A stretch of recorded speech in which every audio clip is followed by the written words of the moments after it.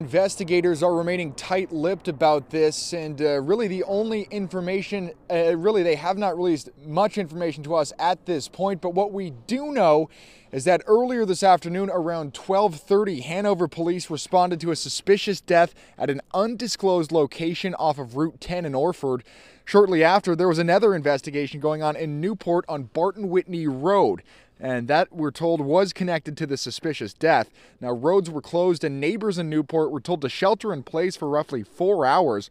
Those orders have since been lifted, and the AG's office says there is no threat to the general public. But again, that is the extent of the information that investigators have given us at this point. It was connected. It was not a separate incident, a connected incident, an incident that's been resolved. All parties involved in the suspicious death have been identified, so there's no danger to the public. But certainly, we're still right within the first 12 hours of the investigation, and things remain fluid at that stage. But it will continue throughout the night, and we may have additional information to release later this evening. And authorities are not releasing the identity of the deceased at this point. As you just heard, the investigation remains ongoing.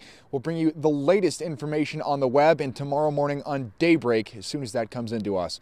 Reporting live in Hanover tonight, Scott Koch, WMUR News 9.